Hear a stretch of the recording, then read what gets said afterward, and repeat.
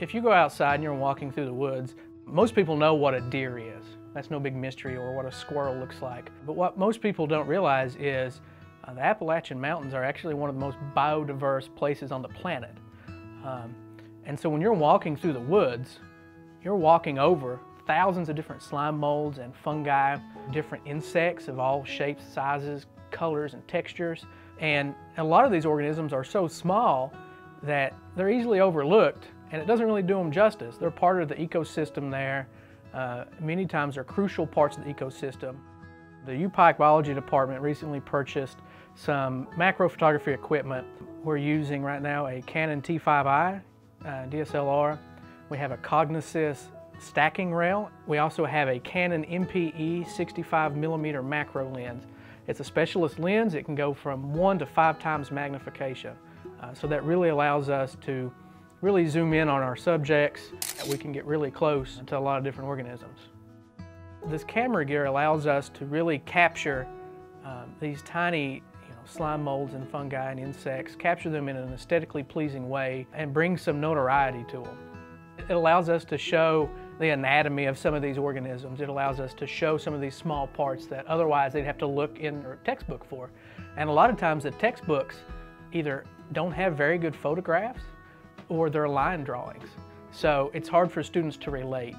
Or, maybe we have an insect in our entomology collection, but sometimes these rare insects, we might only have one. And so instead of the students handling and possibly damaging our only specimen, we can make scientifically accurate pictures, and then they can use that to study by.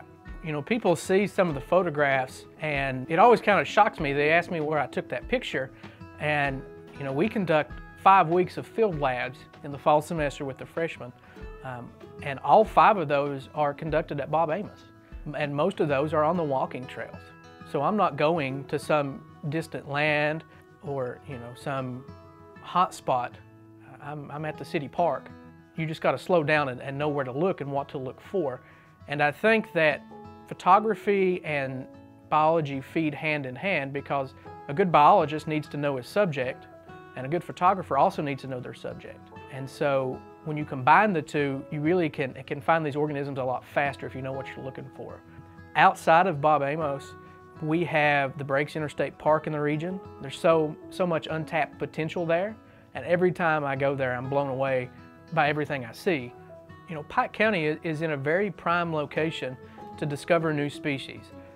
When people hear about, scientists discovered a new species, they always assume that, it's in South America or the heart of Africa. And that's really not the case. Scientists discover new stuff all the time, and a lot of time it's in places you would never expect. And so certainly diving into some of the fungi and slime molds, especially this summer, we've found several species that hold the potential to be new to science. One of them is the zombie ant. Ophiocordyceps unilaterus is its name. And it differs a little bit from the tropical version. In the tropics, the fungus actually will mind control an ant. It will infest its body and take control of its bodily functions, and it will direct the ant up a tree onto a leaf. And then the ant will bite down, the mushroom will finish off its host and produce spores that will potentially turn the colony into more zombie ants. Here though, we actually found a black carpenter ant infected with the fungi at the Breaks Interstate Park. But the difference here is the ant doesn't actually bite down on leaves, it actually bites down onto the bark of a tree. And while that may not seem significant, if you think about it, why wouldn't the ant bite down on the leaf? Well, in the fall here, our leaves fall off. In the tropics, that's usually not the case. So the potential for it to be a new species is actually quite high. And this goes with any group of organisms here that aren't heavily studied. Spiders, insects, slime molds especially, fungi. It always amazes me how many students, they see the pictures and they ask a bunch of questions, which is what I hope. And so there's a line that we have to walk as a scientist and a photographer. Obviously we want our pictures to be aesthetically pleasing, but we don't want to take away from the organisms. We don't want to try to manipulate the image.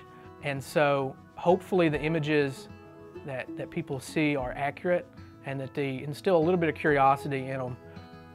This is from a stag beetle. This stag beetle here is actually found in Harold, Kentucky in 1934. So a student collected this. You can see all the way down into the individual pieces of the eye, flecks of scales from other insects that maybe it brushed up against. And this was a stack of about 200 images.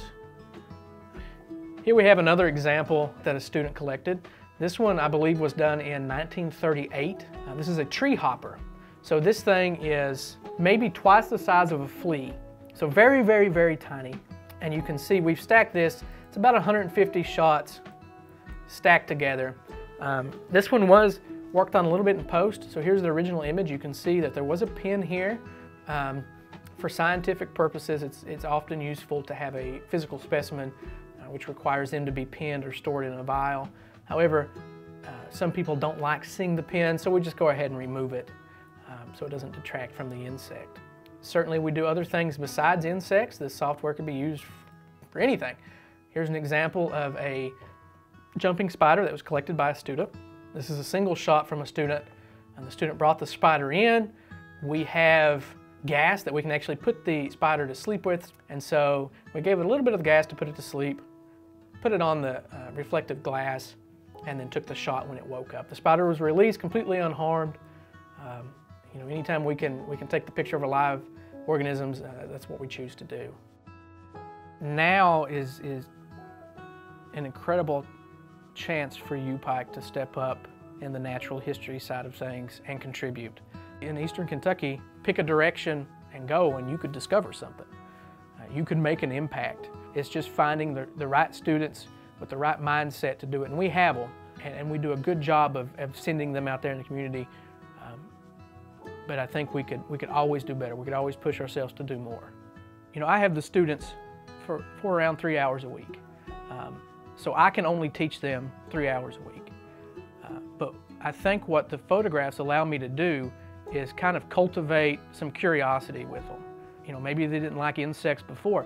If I can make a student a little bit curious about the natural world, then outside of my 3 hours, they're going to put their own time in. And if I can foster that, they're really going to get a lot more out of their education than just the 3 hours they got with me.